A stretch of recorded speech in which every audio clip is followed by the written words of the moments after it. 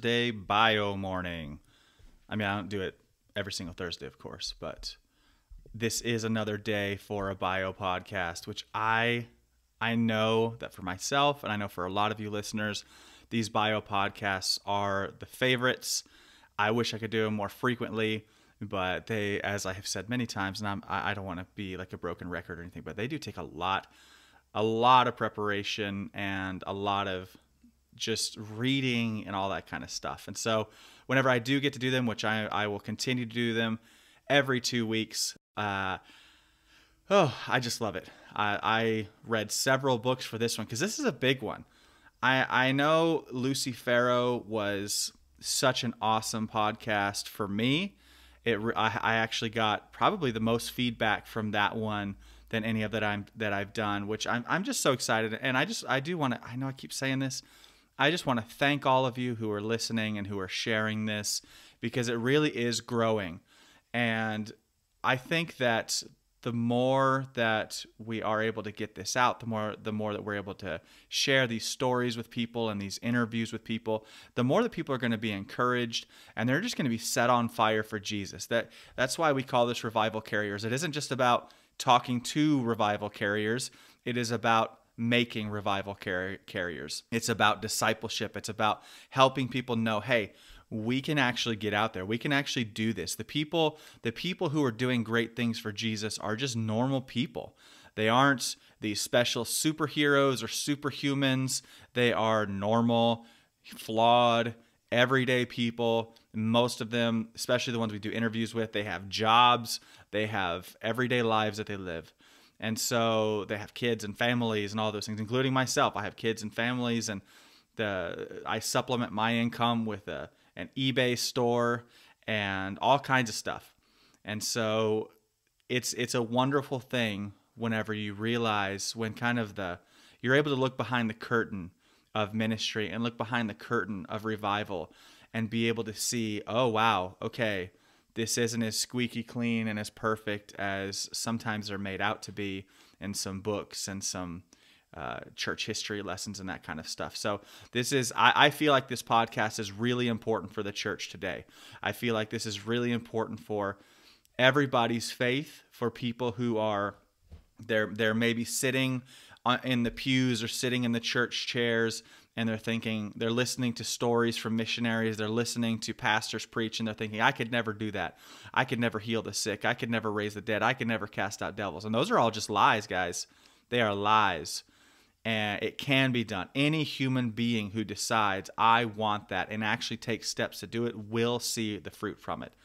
And that's what we're going to see today in this interview. In this bio of William Seymour, who I know in the beginning, whenever I first started doing these podcasts, I said that one of my goals was to avoid big names. Well, I guess I shouldn't say it was to avoid big names, but that I wasn't going to focus on big names because they've been done to death, right? There's been so much that's been said, so many books, so many radio shows and TV shows, or not TV shows, what are they called? There's like documentaries and stuff of all of these people that you can go watch. And so I really personally have always liked to focus on the least, the lesser knowns, the smaller ministries, the people like John Welch, who had a huge impact, and they're not studied all the time today. But this one just sort of came out organically because of the podcast on Lucy Farrow. She was so entwined in William Seymour's life and such a huge part of his life that it just felt like the next natural step was just to share William Seymour's story. And I also thought that it was fitting because William Seymour, he is put on such a pedestal. He is put up as such a man. If you just read sort of the basic books on Azusa Street and all you hear about is the miracles, you would think that William Seymour was this perfect man. And so I thought that this was a great opportunity for me to come in with one of my podcasts and kind of wreck that image. And not that I'm trying to defame anybody, not that I'm trying to make anybody look bad. I would never try to do that on any of these podcasts. It's not what I want to do. It's not my goal. But I do think that it is incredibly important to know the humanity behind people who are doing great things for God. You guys know in all of the interviews, I try to ask hard questions, to talk about the difficult things, to talk about and these bio episodes especially, I talk about a lot of people's flaws, and that is on purpose. And so with William Seymour, we're going to talk about the miracles, we're going to talk about the revival, we're going to talk about a lot of things, but we're also not going to shy away from the faults.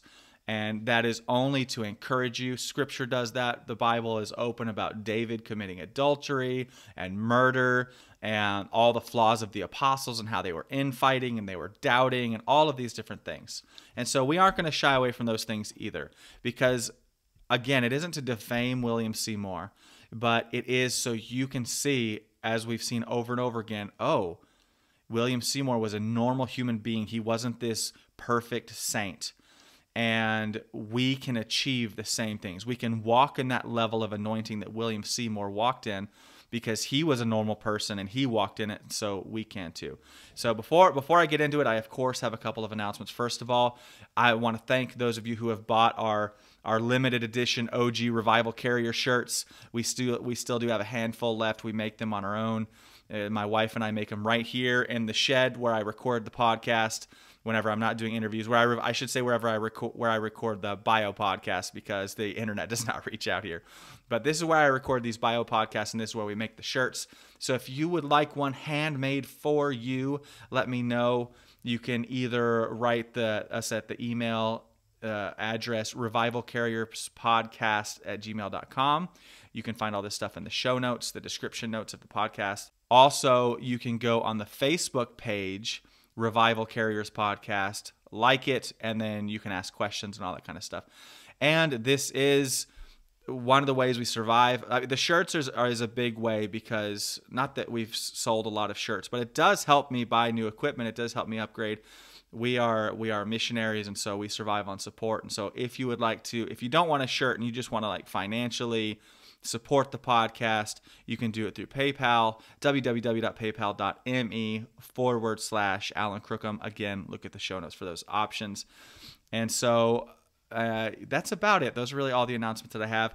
If you haven't listened to the episode on Lucy Farrow, you don't have to go back. You don't need to go listen to that before you listen to this one, because they're both separate from each other. But definitely there are some details in Lucy Farrow's episode about what was happening, especially in the beginning of William Seymour's life, it kind of leading up to him, that are not going to be in this podcast, just because I didn't want to be repetitive. So if you did listen to the Lucy episode and you're listening to this and it seems like I'm just skimming over certain parts, well, I am, and that's on purpose. That's so that you don't have to listen to the same thing twice. And so there are some certain parts that I just sort of go over fairly quickly, and that's because it's covered fully in the Lucy Farrow episode. And also, please keep in mind, because whenever I do bio episodes like this, especially on someone like William Seymour, that there are so many books about, and there's so many details. And as a matter of fact, I read, just in preparation for this podcast, I read several books, and I can tell you that even in the book, even as modern as this is, there are discrepancies in the history. And I think it will always be that way. For example, in one book that I read, and I'm jumping ahead a little bit, but in one book that I read, there's a particular place that William Seymour was housed in, and hopefully I'll remember to touch on this whenever I get there in this podcast. But there was one particular home where he was housed in, and one book said it was one couple, and another book said it was a completely different couple. And so what I tried to do was I read as many books as I could. I read as many articles and everything that I could try to do to accomplish and be as factual as possible. But you may hear something, if you have studied this, if you've studied William Seymour, there could be discrepancies. You may hear it and be like, wait a minute, I thought it was that person. That's because one book says one thing, another says another. So just know, I highly, highly recommend, as I always do in these bio episodes, that you go read books on your own. You go study it yourself. I have in the show notes, if you look at the description, I will have all of the notes for this podcast, meaning the books and articles. The main ones that I use, there may be a couple that I got a couple facts from that I forgot to list because I pop around so much. But the books that I read specifically and the main websites and articles that I use for the information here, and I really recommend that you go and read them on your own. And so you can, because there's so much information, guys. I can't even tell you the amount of miracle testimonies that there are just about Azusa Street. There was no way. There's so many books written about it. There was no way that I could sit here and actually tell you about all of these different miracles. So all I could do was just take some of the more impactful ones for me that I thought were awesome and share them here. All right, so let's get into William Seymour's life. Now, William Seymour, he was born on May 2nd, 1870 in a small town called Centerville, Louisiana. Centerville is actually still to this day, I thought this was really interesting. It's still an unincorporated town, which means it isn't governed by the local municipal corporation. I've been through a few of these unincorporated towns before, and I always just thought they're some of the coolest places because these are people who live like outside of government, out of the normal rule of law, right? It's kind of a different place. It's sort of almost the Wild West. But anyway, the Civil War, whenever William Seymour had been born, the Civil War had just ended 5 years before, and the United States was right smack in the middle of what's called the Reconstruction area, which I talked quite a bit about in Lucy Farrow's episode. William's father, Simon, was actually one of the 15,000 African Americans to volunteer to fight in the Union Army. When President Lincoln gave the Emancipation Proclamation, a lot of people think now, to this day, that it was this sweeping nationwide proclamation that gave freedom to all slaves everywhere in the nation. However, it really only took effect in the areas under the Confederate control, which meant that what that means is that the slaves in Centerville and the surrounding area of St. Mary's who were outside of Confederate control were actually not freed under the proclamation. However, they could gain their freedom by volunteering to fight in the Union Army, and that's what Simon, William Seymour's father, did. He decided that he wanted to free his family, that they didn't want to live under slavery, of course, and so he joined the Union Army, and whenever he did that, it granted him and his family immediate freedom. And so that's how he became part of the okay, so Simon served in what was called the U.S. Colored Infantry for 3 years. And so him joining the U.S. Colored Infantry for that time allowed his family to be freed. And he served in Louisiana, and he served in Florida, and finally ended his time there with an honorable discharge in 1866. Now, there were certainly some interesting things about life in this part of Louisiana in the 1870s. I found this absolutely fascinating whenever I was studying this because Louisiana, I'm very bad at accents, guys. Don't make fun of me. So Louisiana, it has such an interesting history, but also a really wild religious history. While most of the United States had been settled by Protestants, in this particular part of Louisiana, it had been settled by French Roman Catholics in the 1700s. In 1685, the French King Louis had made a decree called Code Noir, or the Black Code, and that law required all slave owners to baptize their slaves into the Roman Catholic belief system and train them in it.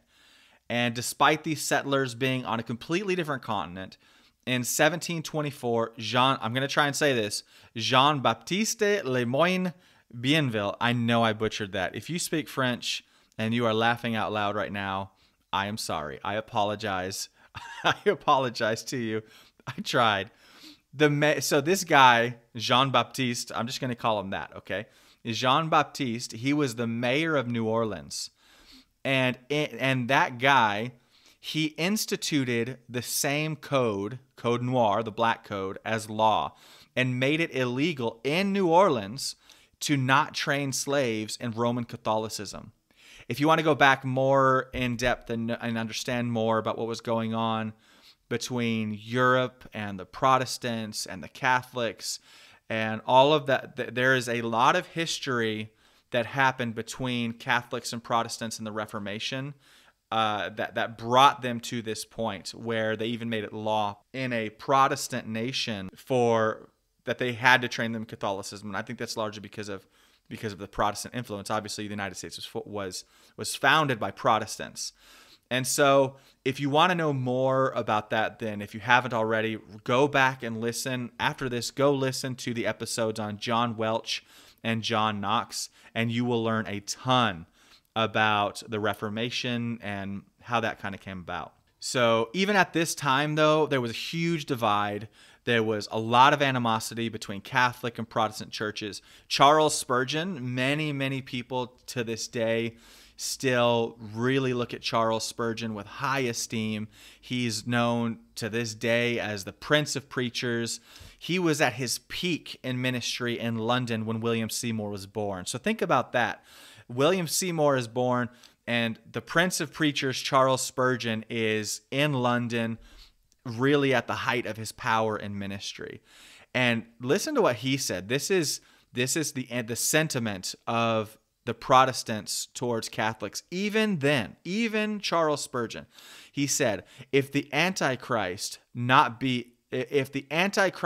not the popery, talking about the Pope and the Catholic Church, in the Church of Rome, there is nothing in this world that can be called by that name. A lot of people, even today, but it's not nearly as prevalent, but in those days, in the early 1900s, in the 1800s, and including during the Reformation, the Pope was seen as the Antichrist, and the Catholic Church was seen as complete the Antichrist spirit. They were seen as Babylon, and I know a lot of people still teach that today. But I also have seen and am well aware that there are a lot of believers today who don't believe that at all. They believe that Catholics are just as saved and just as Christian as the Protestants are, as the rest of the churches. And so that's a big debate, and some people kind of fall on either side of it. And so, but I will say that for up until just recently, up until just a couple, I'd say a few decades ago, probably, I want to say like the 50s or 60s, up until about then, most people believed that the Catholic Church was the Antichrist, and that the Pope was the Antichrist, and the Catholic Church was Babylon, mentioned in the Bible. And so that was the sentiment. And Louisiana, being a Catholic location, a Catholic province, in New Orleans especially, where it was illegal to not train your slaves to be Catholic, you can imagine the pressure and the kind of life, I guess you'd call it, they must have sort of lived in a bubble, which there's still a lot of places in the United States that are kind of in bubbles, and because of things in the past. And so you can imagine Louisiana back then must have been pretty, if you went from somewhere like Washington, or somewhere that was a really strong Protestant location, Virginia or something like that, and went down to Louisiana, it must have been like going into a completely different world. And so that said, the entire Seymour family, they were under this law before Simon Seymour's father ever gained his freedom. And so they were all taught Roman Catholicism, and this heavily influenced William Seymour in his life. This is something a lot of people don't know, that and I really want to recommend the book. There's a book that I read, which it's in the show notes, the title of it and all that. It's a long title, so I'm blanking on it right now. But the book that I read on William Seymour's life, it talks about a lot of these in-depth things about him that people don't understand, because Roman Catholicism was his whole life when he was a kid. And he was baptized into the Catholic Church whenever he was only 4 months old on September 4th, 1870. But however, I will say this, Catholicism back in Louisiana, it was very, very different. And I won't go too in-depth into it right now, but the Catholicism in Louisiana, it was actually pretty sinister. There was a heavy voodoo influence there because of the African religions, because of the slaves that were there. They brought a lot of the native beliefs of Africa with them. And so in those days, voodoo, today actually in Africa, there's a lot of witchcraft everywhere. And so they brought that with them into Catholicism. A lot of people don't know this, but the Catholic Church, the way that they have done evangelism for a long, long time, whenever they want to go reach a group of people, and I can definitely say historically it has been this way. And many places, you can see this in Mexico, you can see this in a lot of places, where what the Catholic Church did was they would go into a location, they would send their people into a location, and they wouldn't go in and say, Jesus is, for example, they wouldn't go in and just say, Jesus is the only way, blah, blah, the things that we preach. What they would do is they would go in and they would teach about Jesus, but then they would look at the idols and the things that were worshipped in that culture, and what they would do. For example, this is a well-known documented fact, right? For example, in Africa, what they did in a lot of places, Mexico too. I go to Mexico. I've been to Mexico several times, and you can see this pretty blatantly, where they would be. I'll just take Mexico because that's an easier one, right? In Mexico, they worship death in a lot of places. It's one of the main things that the Mexican people have worshipped for a very long time, is the spirit of death. And it's very obvious. You watch movies. There was that Pixar movie that came out that's all about the spirit of death and celebrating death and all of these different things, because in Mexican culture they celebrate death and even worship death. And if you go to Mexico right now, you will see, especially more rural Mexico, you'll see a lot of statues of something that looks like an evil Virgin Mary. And that the fact is that is the evil. They have these different virgins that they worship, because the Catholic Church comes in. They would go into these places and they wouldn't say you have to give up all of your idols and worship Jesus alone, because the Catholics, they worship saints. They worship the idols as well. And so the Catholic Church, they would go in and they would say, okay, you worship this death, this spirit of death that you say is the bride of some evil spirit. And so what we're going to do is they would have a statue of this spirit, right? Because they would worship idols. That's what idol worshipers do. They have statues of things. So they would go in and they would say, okay, you're going to believe in Catholicism now. You're going to believe in our beliefs. But we're going to still let you worship. We're going to let you worship your statues, your blocks of wood. We're going to let you worship all of these worthless things. But what we're going to do is we're going to paint them differently. We're going to paint them different colors to make them look more appeasing and not look like these dark, evil creatures. And we're going to call them by the names of saints. Instead of calling it the spirit of death, we're going to call it Mary, or we're going to call it the saint whatever. And that's how the Catholics, they would reach lots of people, is they would go in and they would simply mix the local religions and just paint things differently so they looked prettier, and then tell them they could still worship it and just call it by the name of a saint. And so that's how they would get large groups of people to become Catholics. And that, of course, caused huge mixes of tribal beliefs and regional beliefs with what was originally the Christian faith. And Louisiana was no different. Louisiana, these slaves and people were brought in, and they legally had to be taught Roman Catholicism. But the way that they taught it was, you can still practice voodoo. You just have to call your voodoo demons and your voodoo gods by the names of Catholic saints. And so, if you listen to my episode on Lucy Farrow, I talk about how witchcraft was so prominent in the United States at the time, and it was largely because of this mixing of Native American beliefs and other tribal beliefs, African tribes, into Catholicism and Christianity as well.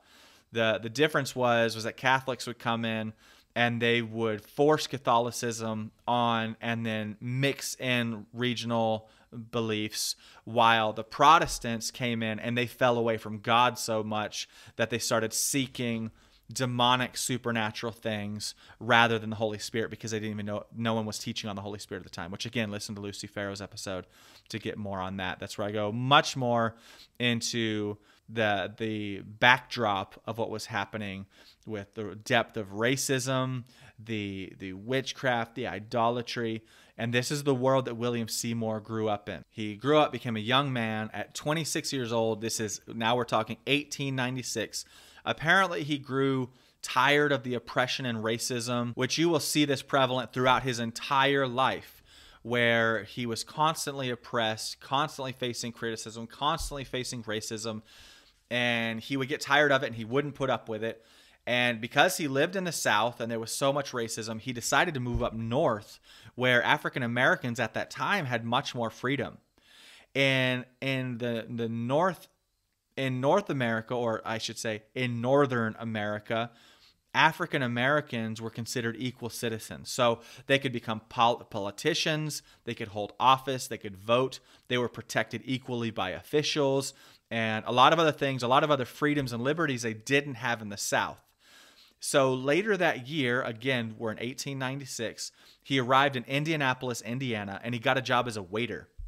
It's always funny to me whenever I think about people who were so mega influential and mega famous. I do mean to keep harping on this, actually, that I want you to understand that it isn't where you start. It doesn't matter where you are. You can do it, guys. If you just run after Jesus, you can get it. William Seymour, he got a job as a waiter, and over the next 3 years, he ended up working in different hotels. He was just like a bellhop. He was a guy who probably carried bags. He cooked in restaurants, and he was a waiter. He worked at McDonald's, guys, and he was just a normal guy. And we don't really have any details on exactly how this happened. The beginning of William Seymour's life is these early years. There are a lot of missing details from what I could find. But at this point, somewhere in here, even though William had been raised Roman Catholic, had a lot of beliefs from the Roman Catholic Church, he ended up attending a Black Methodist Episcopal Church. It could be that there were no Catholic churches in the area because it was a Protestant area. I don't know. But we know that he attended one of these churches, the Methodist Episcopal Church, and he converted to Christianity or Protestantism whenever he was there. And this was significant for Seymour, not just because of his conversion, but also because he joined a Methodist church. And the Methodist church, the more I study them and I learn about them, the more impressed that I am by a lot of what their history. Because the Methodist Church, they were one of the first denominations to integrate. While William's church was a predominantly black congregation, the denomination itself did not segregate. And actually, the Methodist Church refused to segregate when they were pressured by government and local people to do so. Now, eventually, he left that church, and there are two different theories as to why. Again, there aren't a lot of details, which is why I'm not going in depth into his conversion, all that, because we don't really know all of the details around it. All we know is he went to this church. He was very impressed by the lack of segregation, which we know he was because he carried this throughout his life, and he eventually left. Now, there are two different reasons as to why people believe he ended up leaving the Methodist Episcopal Church. One is because of theological differences. There were a lot of things that the Methodists believed that he did not believe in, and other people believe that it was because of a growing racist sentiment in the northern states. And so we won't go into a lot of depth. We won't go into this, but just because there's so much history behind it, and it would take a whole podcast just to talk about the racism and those moves and all the things that happened in the states. And we just don't have time to go into that right now. But there was a growing amount of racism in the northern states. It crept up from the south into the north. And even in the Methodist Episcopal Church, while there was integration, because of the growing racism, the congregation, even though there were white people, black people in there, they didn't talk to each other anymore. They didn't have any fellowship. They were just sort of meeting out of habit. It was almost a pride thing, right? It was almost, we don't integrate, but there wasn't really fellowship because there was still a lot of racism that was growing in that area, and it seemed to have really affected William Seymour again. And so he moved all over. He spent the next few years sort of bouncing around different churches, and his theology was shaped in a lot of different ways throughout all of these different events, and a whole lot of different things that happened. But eventually, in 1903, after having his theology shaped in all kinds of different ways over the years, William Seymour eventually decided to move down to Houston, Texas. We don't know why. but he made the move, and everything changed for the rest of his life there. And it was whenever he got to Houston that he joined this little holiness church pastored by a radical woman named Lucy Farrow. Once again, if you haven't listened to the episode on Lucy, make sure you go back and listen to it after this. And because of that, I will talk about her where she's pertinent, but I'm not going to go into her life here. Seymour attended Lucy's church for 2 years until 1905. And that's whenever a man named Charles Parham, and Charles had been at the head of the new Pentecostal movement. He came and led some revival meetings in Houston. Through those meetings, Lucy Farrow became friends with Charles, and he invited her to be the governess of his children, basically like the nanny of his children, and to move to Topeka, Kansas. And so Lucy, she accepted the position. She approached William and asked him if he would take over pastoring the church. I always wondered why. I'm not quite sure. It may have been just because they were friends, or maybe she saw potential in Seymour. I'm not really sure, because as far as I know, as far as I was able to see, he didn't have any official training or schooling or anything at this point. Maybe he was just discipled by Lucy. She just liked him, and she just thought that he would make a good pastor. So either way, he accepted the position, and he started pastoring the church. Seymour, he pastored this little church for a year while Lucy Farrow was being trained by Charles Parham in Kansas. Now, she was the nanny, but she was also being trained. Parham had a Bible school that she was a part of, and she maintained communication with Seymour during that year. They would send letters back and forth, and she would send testimonies. The things, of course, that impacted William Seymour the most was her testimonies of her receiving the gift of tongues, how powerful the Holy Spirit was moving, all of the things that the Holy Spirit was doing in Kansas, which had never been heard of before. These things had died out after about 400 AD. At this point in history, you have to realize, I know that right now speaking in tongues is so common, especially if you're a Pentecostal person or a charismatic person. Speaking in tongues, it happens every Sunday pretty much, in a lot of churches anyway, or maybe even you're someone who speaks in tongues every day of your life, which I hope you do. But at this point, in the early 1900s, speaking in tongues was really non-existent. Speaking in tongues, it was so new. It was actually largely considered heresy to speak in tongues for hundreds of years. In the Catholic Church before the Reformation, there are only a handful of people who were ever recorded speaking in tongues. The first person recorded in the Catholic Church was a sickly German abbess who had not been educated because of her sicknesses. Her name was Saint Hildegard. She lived from She lived from 1098 to 1179. Those are the years that she was alive. So this is a long time ago, guys. She said that she had, and I'm quoting this, she had strange and powerfully moving religious experiences and following a large series of visions which she had not discussed with anyone. So after these experiences, whenever she had these experiences, she was able to read in Latin and speak in a language that nobody else understood. She is the first person recorded after the time of the apostles and the formation of the Bible, after the original Christians, the early church. There were a good 600, 700 years where there was no person recorded speaking in tongues until St. Hildegard came around. And she was just one person. And there are only a handful of believers after that. There was one group of monks in particular who they spoke in tongues, but it was a small group. And like I said, a lot of these people, they were outcasts. They were considered heretics. So whenever tongues came back around in the Protestant church, again, it was seen as a lot of people today still think of it as heresy. They still believe that it is.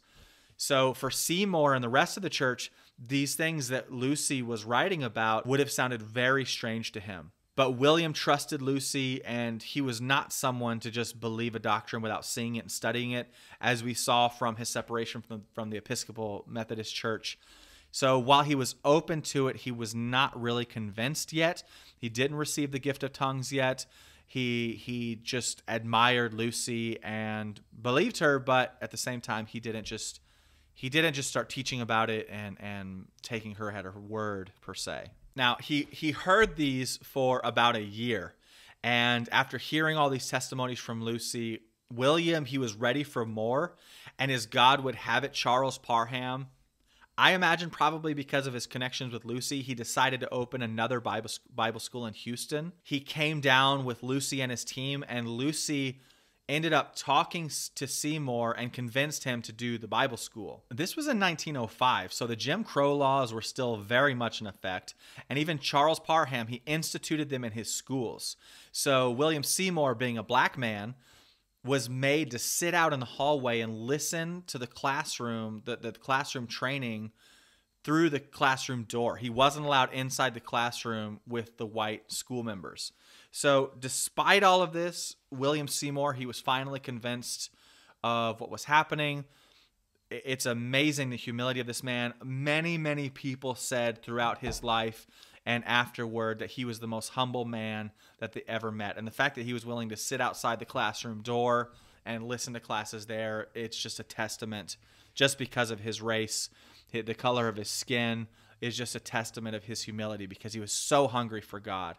And hearing the teachings on speaking in tongues, he was finally convinced, and he wanted it. And this began his journey of seeking the power of God in his own life, specifically speaking in tongues. He only attended Charles Parham School for 6 weeks. He met a woman named Miss Neely Terry, and Miss Neely had heard Seymour preach, and I imagine at his church back home. Well, I mean, he was still in Houston, but I imagine it was at his church. And Ms. Neely thought that he would be a good match to co-pastor a church in Los Angeles with another pastor named Julia Hutchins. And so Ms. Neely extended this invitation to Seymour, and he accepted the position after just 6 weeks in Parham School. It seems that he may have expected that Lucy Farrow might want her position back in her church, which I think that's probably why he decided not to just stay there in Houston, because he was already pastoring a church. He probably thought Lucy was going to want her position back, which she actually didn't take her position back. But her whole story is very, very different from that. But he probably thought that she was. And so maybe as to not cause any kind of rift in his relationship with her, because he looked up to her so much, he decided to take this position in Los Angeles. When William Seymour first arrived in Los Angeles, it seemed like it should have been a good fit because of the connections, his ministry along with Julia Hutchins, who he was co-pastoring with. It seemed to go well for about a couple hours. As he started to preach, he was preaching just normal holiness doctrines. But then he started preaching on speaking in tongues. And when he did this, Julia was staunchly against it. She did not believe in the doctrine, and so strongly opposed Seymour that she actually padlocked the church doors shut so that he couldn't come back inside and preach. Now, so once he was kicked out of the church, he had nowhere to go. And there was a man named Edward Lee, and thankfully I remembered at the beginning I said that there were 2 different people who were named where Seymour stayed. There's another couple, but most of the sources that I looked at where Seymour was housed, most of the sources I read and I looked at said Edward Lee. And so that's the person I'm going to go with. I'm not going to talk about the other couple because they were only mentioned in one book that I saw, that I read. And so I'm just going to say he stayed with Edward Lee because I think that's most likely where he was. So he stayed with Edward Lee, invited Seymour to stay with him and his wife, Maddie. Again, if you listen to the Lucy Farrow episode, you may be a little confused at this point because in that episode, I didn't mention this part about Seymour getting locked out. I said that he arrived in Los Angeles, he preached in tongues, and that the church got excited. But that happened here with Edward Lee, not in the first church that he began to pastor. I didn't want to get into all of that in the Lucy Farrow episode and ruin the whole story on this one, because then you would know everything that happened, and that's not cool, guys. There's got to be some twists and turns. So Seymour, he accepted the invitation. He started living with Edward Lee and his family, and they started having meetings in the Lee home. At this point, Seymour, he not only firmly believed in the baptism of the Holy Spirit and speaking in tongues, but he was actually being persecuted for it, of course, by Pastor Julia Hutchins. It was amazing that he was being persecuted for something, being locked out of a church, out of his own pastorate over an experience he had not even had. He still had not been baptized in the Holy Spirit. He still didn't speak in tongues. But he kept preaching on the topic, believing that he would get it one day. He preached it out of faith. since he himself hadn't experienced the baptism, he could only rely on the testimonies of his friend Lucy Farrow. And he was sharing about Lucy's experiences. The church got so excited about what she had told him that they as a group decided they wanted her to come to Los Angeles and to lay hands on them and teach them. So in faith, they took up an offering, bought a train ticket, which they then mailed to Lucy in faith. Lucy graciously accepted this invitation. She came down to Los Angeles. And whenever she arrived, she came into Edward Lee's house where Seymour was also staying. And as soon as she walked in the house, Edward asked her to pray to receive the Holy Spirit. And at first she refused because she said she could only do what the Holy Spirit led her to do. And at that moment, I guess she didn't feel it, so she didn't pray. She didn't pray for him. However, during dinner, suddenly she did feel the prompting of the Holy Spirit, and she prayed for Edward. He received the baptism of the Holy Spirit and the gift of tongues right then and there. That night after dinner, they went to the evening prayer that the church, a lot of churches, even to this day, especially, for example, in Latin America, a lot of churches have church every single night. And in early America, in the early 1800s, I should say all the way up until recently, there's a lot of shifts that happened in the past few decades. All the way up until recently, churches in the United States often had church every single day, and then it got cut down to they would have their youth group night, and then they would have maybe a Saturday night service. They would have Sunday school before church, and then they would have church. And then it got cut down to, okay, we're only going to do Wednesday, Sunday school, and church. Then that got cut down to, we're just only going to do youth group, and we're not going to do Sunday school anymore. We're only going to do Sunday morning service. And that is really, really sad because it has just been fading out the gospel and the understanding of the Bible in people's lives. Because Bible study, Sunday school Bible study, that's when people actually would study the Bible. And now a lot of people don't know anything about their Bibles because they don't go to Sunday school anymore because churches don't even have Sunday school, which I think that's bogus, guys. I think it's bogus. There should be Sunday school where people are studying their Bibles. There should be Bible studies. People don't even know where books of the Bible are, which is really, really sad because that's what it's all about. Anyway, that night, after Edward received the gift of tongues, he was so excited. They went to the evening prayer meeting. And then Seymour, Lucy, and Edward walk into the church with their hands held high, Edward speaking in tongues, and probably Lucy because Seymour still had not received the gift. The Holy Spirit fell with great power on the meeting. People were flying out of their chairs, receiving the Holy Spirit, all kinds of manifestations were happening. And that's where things really started getting wild because the power of the Holy Spirit filled the church all night. The news spread throughout the whole neighborhood to the point that by morning, you couldn't even get to the front door. And that happened on April 9th. A few days later, finally, William Seymour himself received the baptism of the Holy Spirit in tongues. The crowd had continued swelling over the previous days since the 9th. And whenever Seymour received the gift of tongues, it just went crazy. He got the confirmation that he had been looking for so many years now. Well, I shouldn't say so many years, for so many months now. And it just lit a fire over everybody, on everybody. And there were so many people that kept congregating that Seymour was forced to preach on the front porch of the house because people couldn't even fit in the house. They were just cramming every single inch of that property of the Lee family home. As a matter of fact, that day, so many people were crammed onto the porch of the home that the porch collapsed under the weight. And it was obvious at that point that they couldn't stay there. So they looked for another building where they could meet and ended up finding a building that had been used as an African Methodist Episcopal church.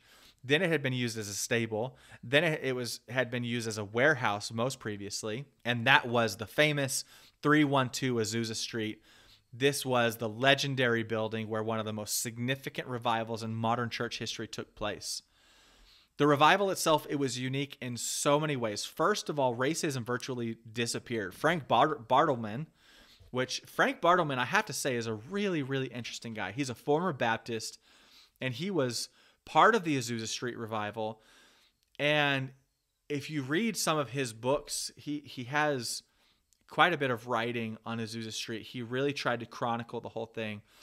And in some places, he really holds Azusa Street in high esteem and the move of God in high esteem. But he's also one of the biggest critics of the movement. So some people, they won't even take Frank Bartleman into consideration because they think that he was a biased critic and that what he says shouldn't necessarily be held as true. But on the other hand, Frank Bartleman he was there, and he was one of the forerunners. He was one of the original people in Azusa Street, and he wrote some of the most detailed stuff on Azusa Street. So I take him into consideration as well. I think a lot of people, again, this comes down to people holding leaders on these high pedestals and treating them as if they weren't human. I think that Frank Bartleman, I've read his books as well. I've read his criticisms. And honestly, I think that he is probably, personally, I think that he was probably the most honest of all of the Azusa Street historians, because most of the people who study Azusa Street, they have William Seymour and the revival itself on such a high pedestal that you would almost think that William Seymour could have done no wrong. He could have done nothing wrong. Frank Bartleman is much more frank about it. Hey, Frank, get the pun. I didn't even mean to do that.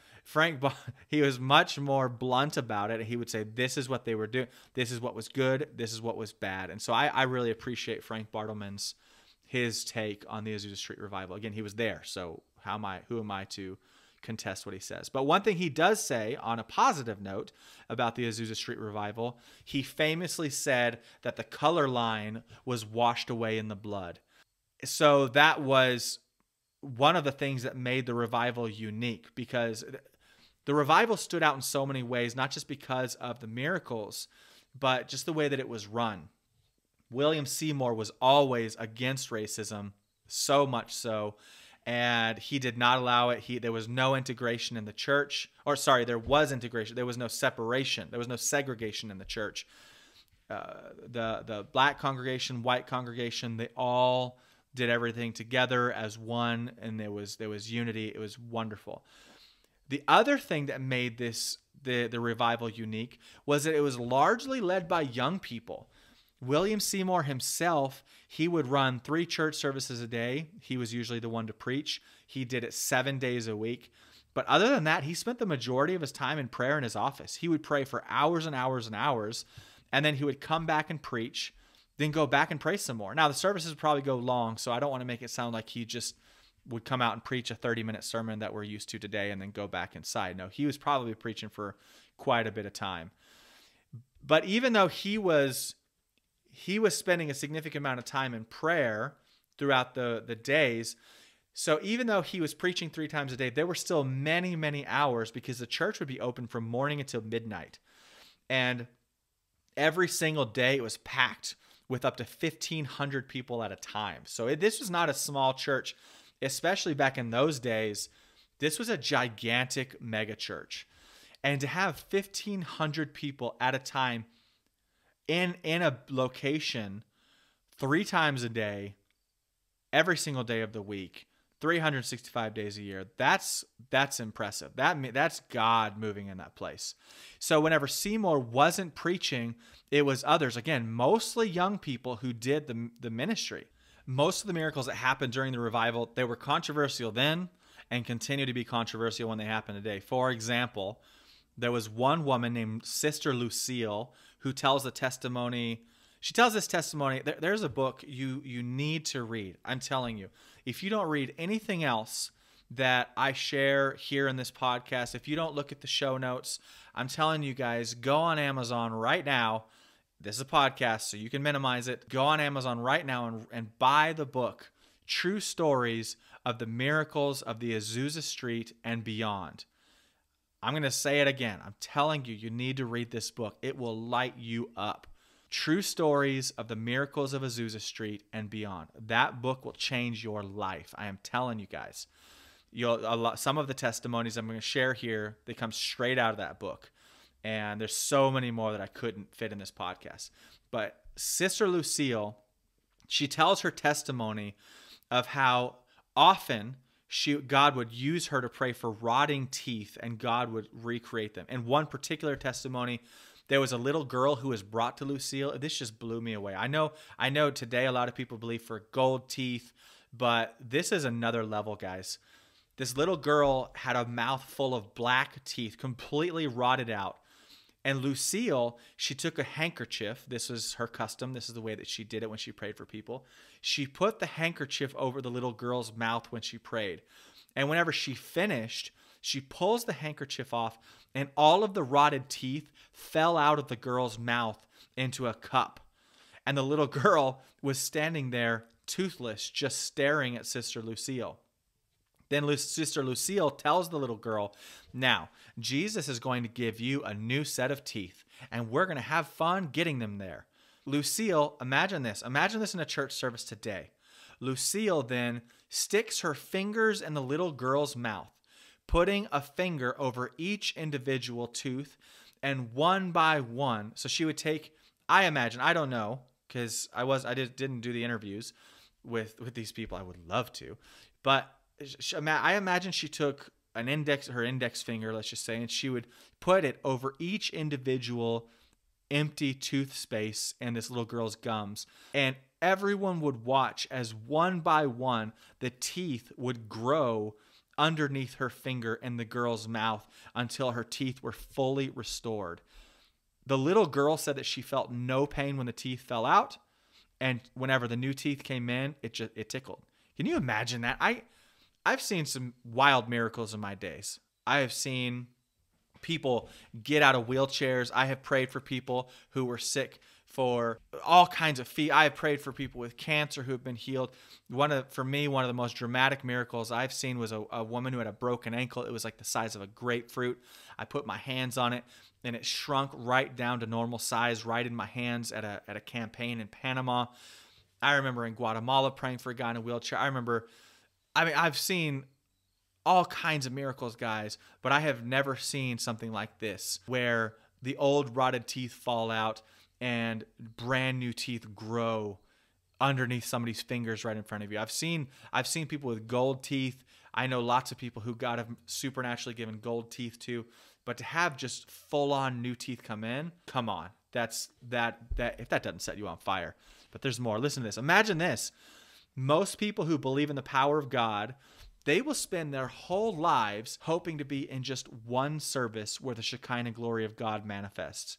During the Azusa Street Revival, the Shekinah glory of God was physically manifested pretty much every single day. Now, if you're a listener who doesn't know what the Shekinah glory of God is, if you read, there's so many different examples of it, but let's just take when Jesus went up on the Mount of Transfiguration. If you know the story of when he went up, he took a couple of disciples with him, and it said that a shining cloud came over Jesus, and he was transformed. He was transfigured. That's whenever he sort of showed his glory body.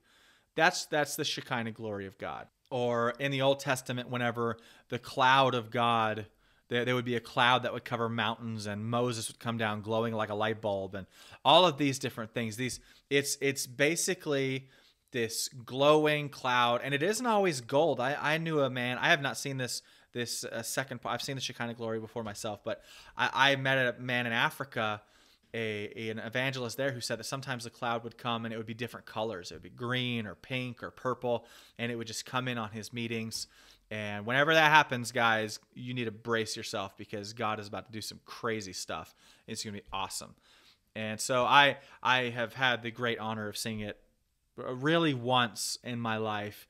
And I've seen a lot of other wild miracles too, but the Shekinah glory of God these days, it just seems rare. Well, it's always been rare. But in Azusa Street, it was happening every single day. I'm pretty sure every single day, most days anyway. And it was physically present. You could see it. One missionary, there was a woman named Mama Cotton.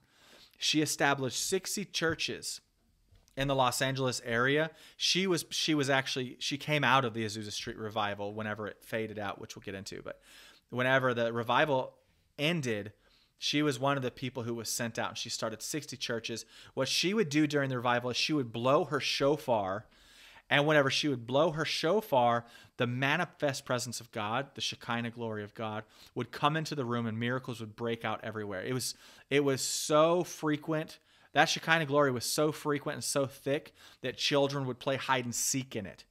Can you imagine being in the presence of God where it is so thick that you're playing hide and seek in it?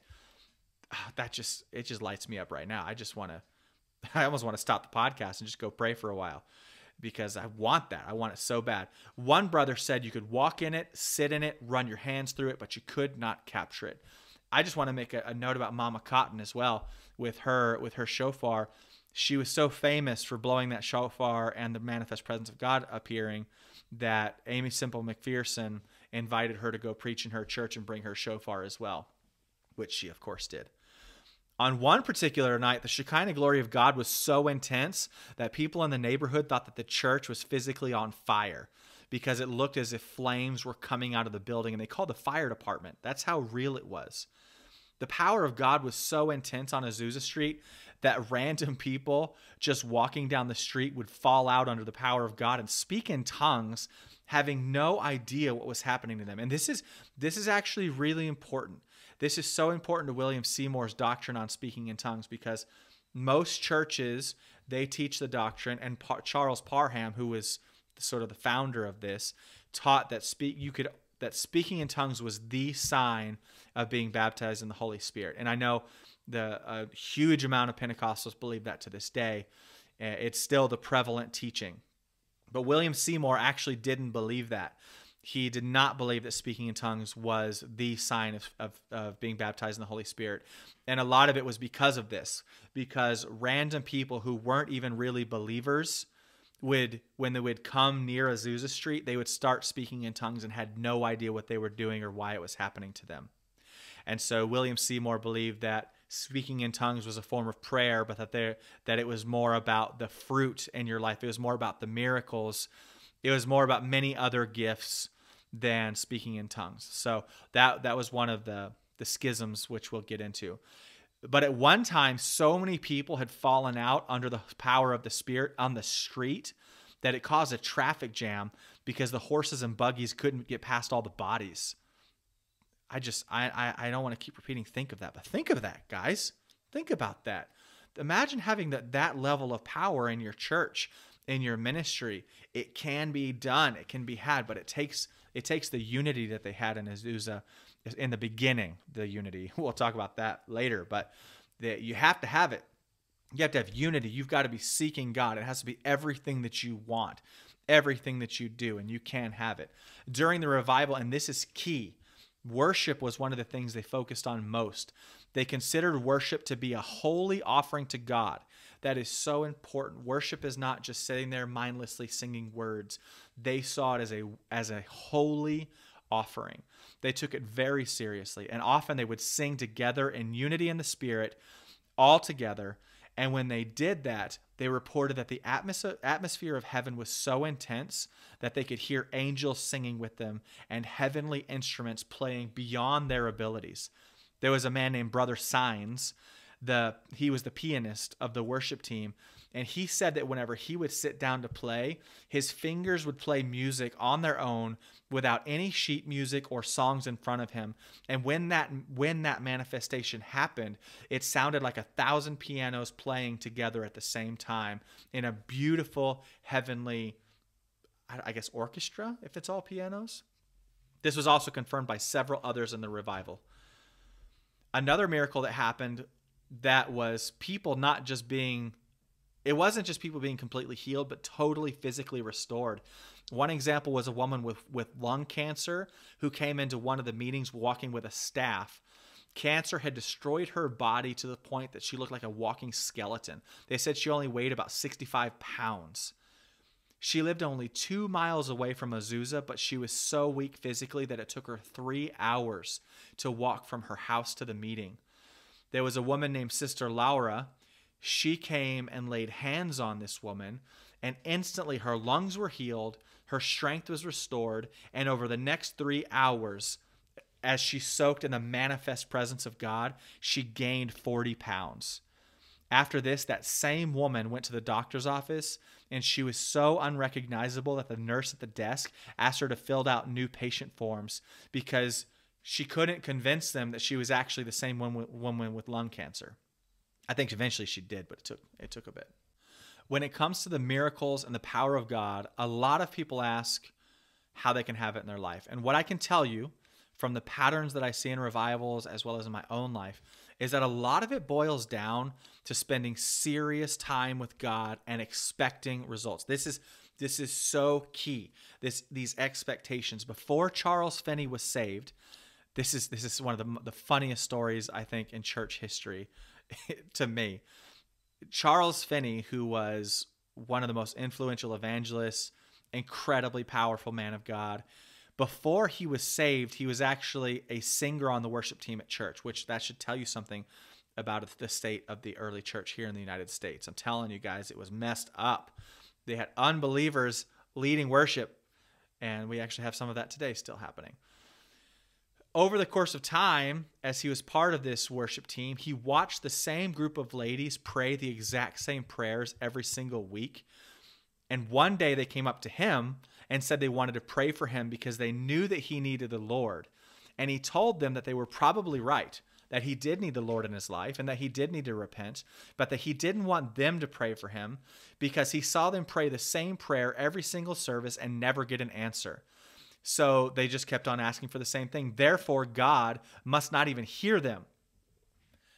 And so there was no point in them praying for him.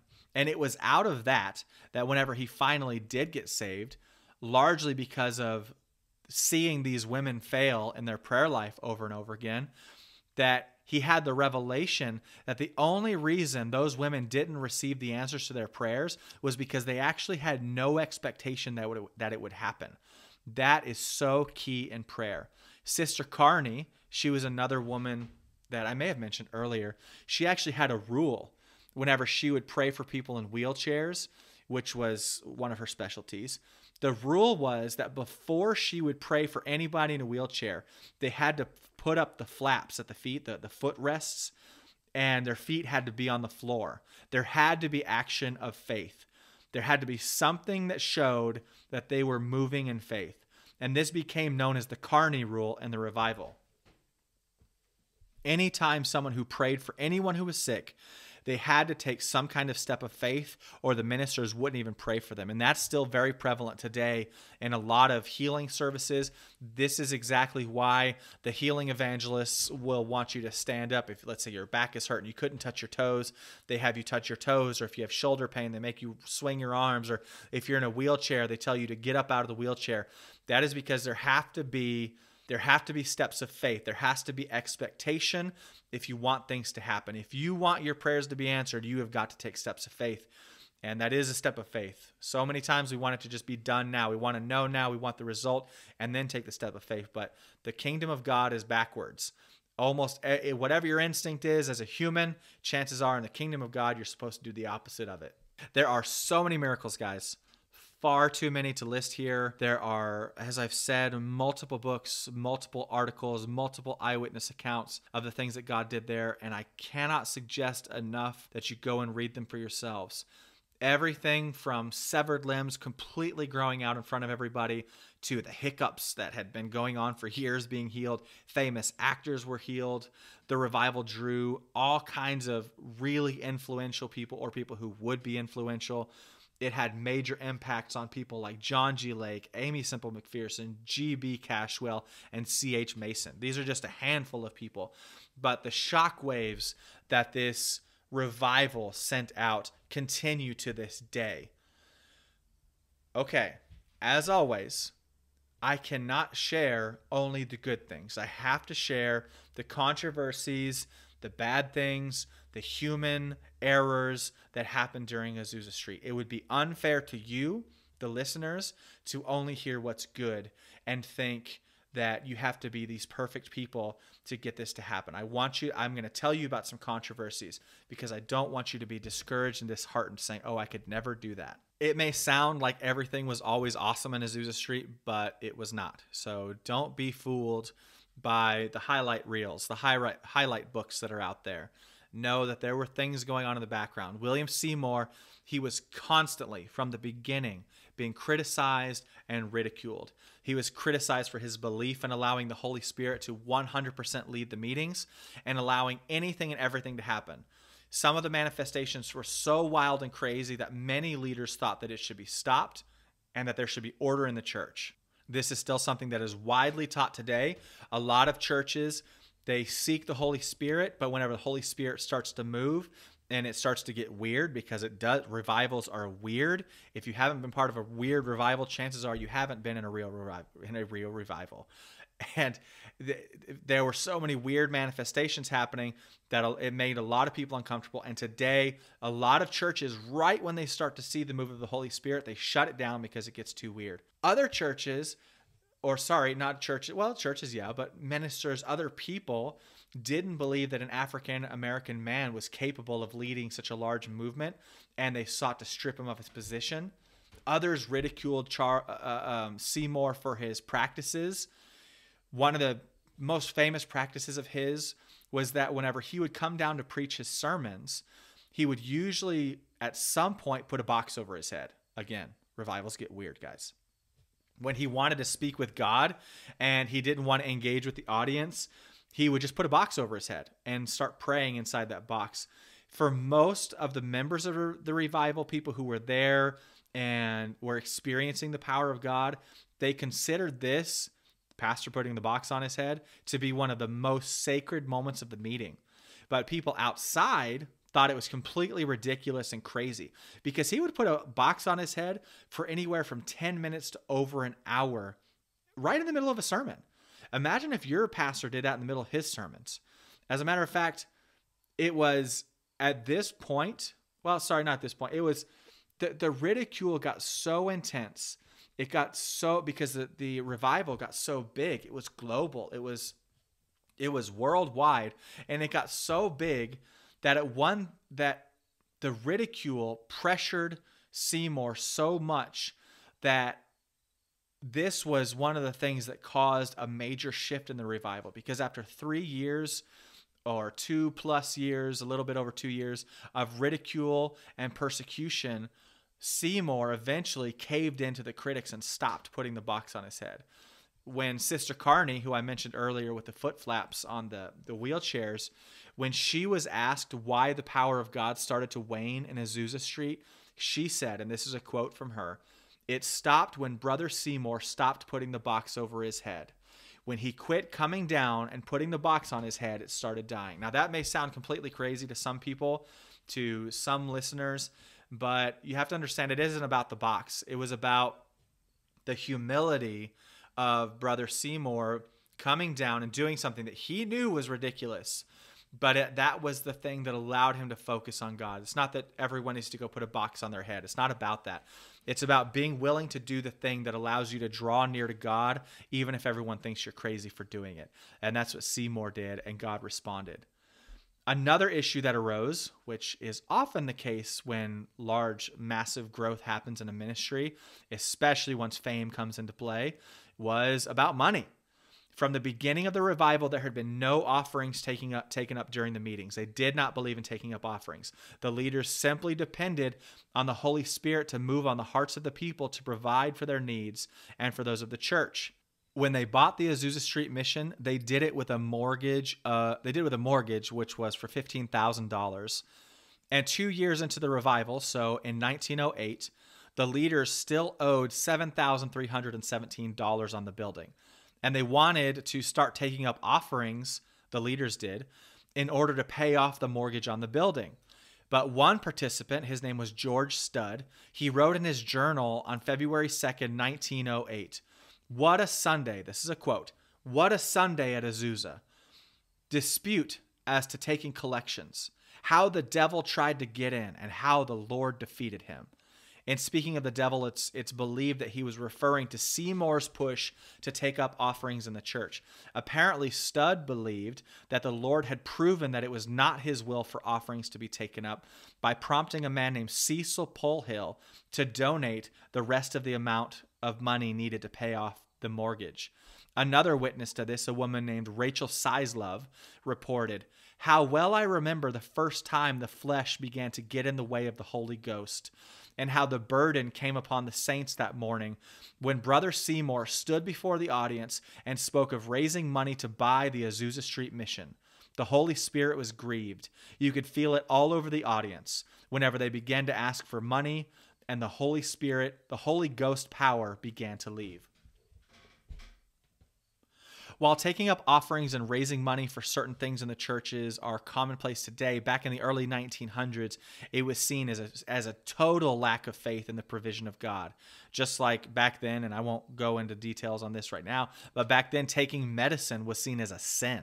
You had to believe 100% in the healing power of God in that part of the covenant, or you were seen as someone who's living in sin. Yet another controversy happened that was among the Latino community, and this is one of the areas where Azusa Street is still cloudy, but there are some certainties. One of the certainties is that whenever the revival broke out, some of the first people to throw themselves into it wholeheartedly were the Latinos, largely from Mexico. They flocked to Azusa whenever the revival first started, and they stayed through a big portion of it, through the first couple years at least. But then something happened towards the end, and this is right as things were starting to crack in the revival, and it caused a mass exodus of the Latino community from Azusa, which was a large amount of people. You have to remember there were 1,500 people regularly in the church, and a big chunk of those were Latinos. While I will say, while it doesn't seem like anyone has flat out accused, well, I guess that's not true. What is the name? Frank Bartleman. Frank Bartleman, he did say, he was one person who said it was linked in racism, and he could be right, but it seems more that it doesn't seem so much that it was a racism issue. It seems more like it was a clash of cultures, because this is what was mentioned by Frank Bartleman. He said it was racism, but he explained it in a way that I don't know. I know this is a sensitive topic, so I don't want to get to. I'm married to a Panamanian wife, so I understand the culture very well. I don't necessarily think it was a racist thing. Because William Seymour was so anti-racist. It's hard to believe that he was racist towards the Latinos, because he worked for years having everything together and having everybody of all races minister together. So it's hard to believe there's racism. It seems to me personally that this was a culture issue, because again, being married to a Latino woman and having spent over a decade of my life in Latin America, I spent a lot of time speaking in churches there and in conferences and all that kind of stuff. I will tell you, in Latino culture, the community believes very strongly not only in worshiping the Lord, but in worshiping the Lord in a very emotional and often a very loud way. They really show their emotions during worship. They're just very boisterous. They also believe very strongly in testifying and sharing up front at the altar. Almost all churches in Latin America still do this to this day, where they will at some point just sort of say, does anyone want to share a testimony? Anyone want to share something? Does anybody have something special? And usually a handful of people will get up, they'll sing a song, they'll share a testimony, maybe they'll teach a little bit. So that was the expectation of what Azusa Street was going to be like, because that's how they do things in Latin America. The altar is more of a shared space in the church rather than just a place where a handful of leaders are allowed to speak. Frank Bartleman, as I said before, he's one of the most recognized historians of Azusa Street. He says that despite the Latino enthusiasm and passion for the revival, Seymour apparently grew tired of it. It seems like the Latinos were sort of, in William's mind, they were taking over the altar. They were getting up so much and sharing for so long, which I will say, if you go to a church in Panama, those services will sometimes go on all day. They'll go on for hours, because so many people will get up and share for so long. And that's how they do church, and they love it, and that's great. But that wasn't how the Protestant church in North America did things. And so it seems like William Seymour got tired of so much time being taken by the Latino community, and he eventually completely prohibited anyone from the Latino community from coming up and speaking on the platform. and the Latino leaders accused him of being a dictator. Carmelo Alvarez, he's another historian of Azusa, he said that the main issue was William Seymour was trying to force the Latino community to conform to American culture and church style, and they refused to do so. Daniel Ramirez, he said that when the Latino community pulled out of Azusa Street, it murdered the Spirit of God in the revival, which I imagine was probably very true, because the Latino community, like I said, they express themselves so much that a lot of times during services, if you're in a Latino community, if you're in that community and you're in a Latino church, whenever things get loud is usually whenever the Holy Spirit starts to move. And I don't have time to go into why that is, but I will just say it's all about the expectation. The Holy Spirit will respond to expectation.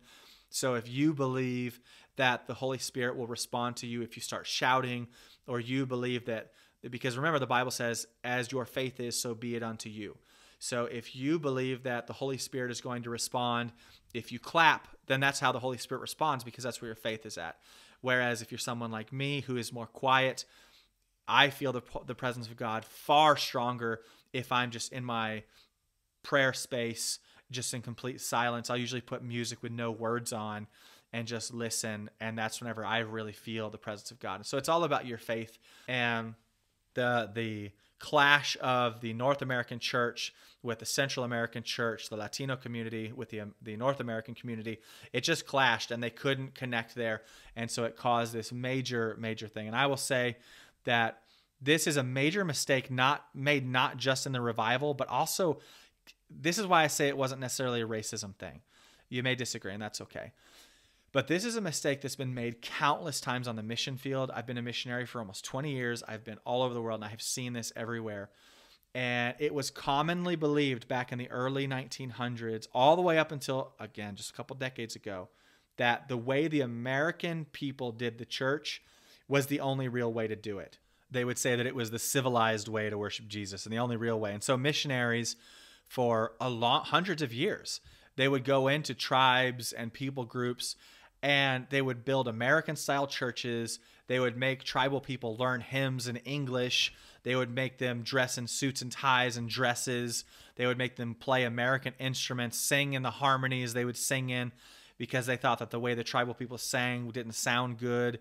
And so because of that I would not be surprised, again, if it wasn't a racism thing, but I personally think that it was just this mentality of, oh, the way the Latino community does church is not the right way to do church. And so these were just some of the major controversies that happened. The revival, it was really strong from 1906 until 1908. That's really whenever the revival was at its peak. Honestly, the revival was it's sad because it was probably at its peak in 1907, and then 1908 runs along and it starts to just shift. And we've talked about how the Holy Spirit, the power of the Holy Spirit, started to wane when a lot of these controversies took place. But the influence and power of Seymour himself was actually still really strong. It was as strong as ever, because a lot of people didn't know about the controversies that was happening. These were things that just happened within the church body itself. And Seymour, he had a newspaper that was getting called the Apostolic Faith, and he was sending it out to something like 50,000 people. So the movement, of course, he's not talking about these things in his newspaper, and so his influence was still just as strong, and it was a major influence everywhere. But it started to wane. Really, what was really the death blow to Seymour's influence was his relationship with Charles Parham, because Parham, he was really the pioneer of the Pentecostal movement and of the theology of speaking in tongues. Parham had always opposed Seymour's mixing of races in the services. Parham was always a racist, which again goes back to God using flawed people. So he didn't attend the revival. Parham was one of the few people of influence who didn't come and check it out, at least. But he still respected the revival, and he kept his distance, and he still allowed Seymour to do his thing, because Seymour still had Parham as his spiritual leader, as the spiritual covering over Azusa. Because remember that Seymour was trained by Parham. Now, it was only 6 weeks, but he was still sent out of Parham's ministry and was a pastor under Parham's covering. However, Seymour, he started breaking from the doctrines that Parham had taught beyond the mixing of races. For example, as I talked about in the Pharaoh and Lucy, the Lucy Pharaoh episode, Parham taught and believed, as did the majority of the Pentecostal church back then, that whenever you received the gift of tongues with the baptism of the Holy Spirit, the tongue that you received in the baptism was an earthly language, and that you were called to be a missionary, whether long-term or short-term, to that location, to those people. William Seymour, on the other hand, he pioneered the most commonly taught doctrine in church today, which is that tongues can be both earthly or angelic, meaning that whenever you receive tongues, it may not be an earthly language and probably has nothing to do with a missionary call. But because Parham pioneered the teaching on tongues, Seymour was seen to be kind of betraying him and going completely against him. And this really bothered Parham. And that was kind of the point where he started to turn on Seymour. There were other conflicts between Parham and Seymour until Seymour eventually rejected the spiritual authority of Parham and declared that the Holy Spirit was his only covering. And that, my friends, was the beginning of the end for Seymour's influence. This should be a warning to so many of you out there, or maybe not you listeners, but to many, many people out there who believe that they don't need a covering and they don't need anybody to guide them. They don't need anyone to give them counsel. All they need is the Holy Spirit. That has never worked out for anybody ever. Even William Seymour, who is spending hours a day in prayer, seeing miracles like few in history have ever seen, walking in the Shekinah glory of God on a daily basis, crashed and burned whenever he declared himself to be an autonomous person who was only guided by the Holy Spirit, and he refused to surround himself with any kind of counsel, even flawed counsel, which I know that's a controversial statement, but I'm telling you, if you have flawed counsel, seek other counsel, but at least have counsel. Have somebody. After his break from Parham, Seymour, his influence started to wane, but he still had his mailing list, right? He still had his Apostolic Faith newspaper that was reaching tens of thousands of people regularly. And so whenever he rejected Parham, this is interesting because Parham turned on Seymour. Seymour then rejected Parham. And when this happened, Parham, it was the beginning of the end for Seymour, but it was also the beginning of the end for Parham, because Seymour's influence was so huge that whenever he broke from Parham, a lot of people, and because of Parham's racism and other issues with Parham, he started to lose his influence, and he kind of faded. He started to fade into obscurity after a while, and that was triggered largely by his break with Seymour. And Parham, again, this is part of the reason why he started to lose his influence. Out of spite, he planted a competing church just a few blocks away from Azusa Street. And whenever he did that, people started taking sides. Ministers who backed Parham started to discredit Seymour, saying that he had abandoned sound doctrine and was leading people astray. The Latino exodus and other scandals didn't help the situation at all. And the death blow, I know I said his split with Parham was the death blow, but this was really the death blow because he still had all of his followers. The real death blow to the ministry came whenever a woman named Clara Loom, she was Seymour's secretary. She was the editor for the Apostolic Faith newspaper. She betrayed Seymour. She ran away, stole the newspaper mailing list, which back then there was only one copy. There was no iCloud. There were no backups. That was it. There was one mailing list with like 50,000 addresses on it. And this devastated and completely crippled Seymour's ability to communicate with anyone outside of his immediate ministry on Azusa Street. Clara then even went a step further and continued publishing the newspaper using Seymour's mailing list with another ministry. They stole the whole thing. Can you imagine? This is what I'm talking about. This is how messy things got at the end of the revival. The revival had pretty much died out by the end of 1908. According to friends and witnesses, Seymour became deeply depressed, but he continued to preach. He even held revival tours throughout the United States. But Seymour's influence continued to wane. And in 1911, when he was out on tour, he asked a close friend and ally of his to fill in as the preacher while he was on his speaking tour. And that friend ended up turning on Seymour and betraying him while he was preaching in the church as the guest pastor.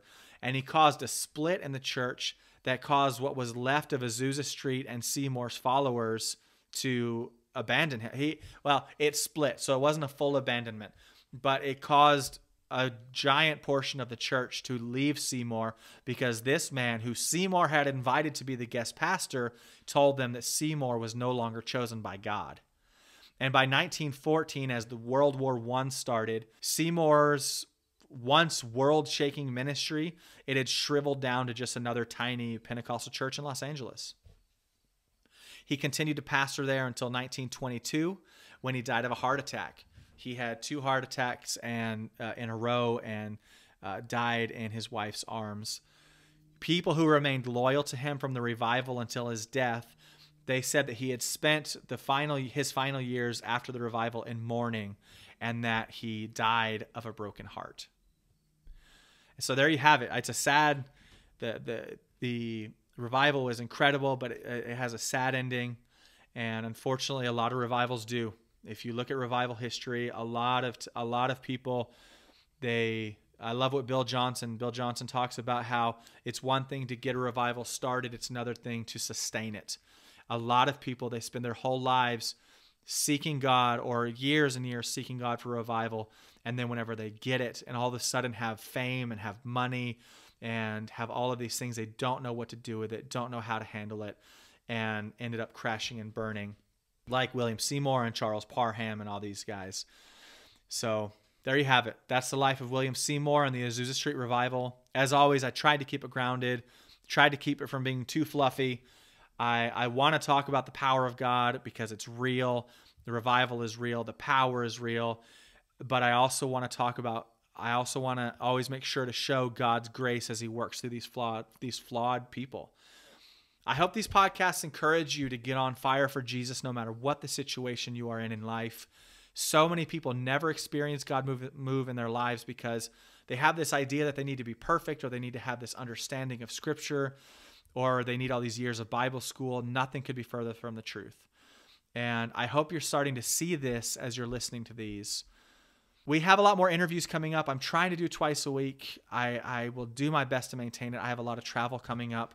I'm going to be traveling for most of October, so I'm going to try to keep it up, guys. Just be patient with me.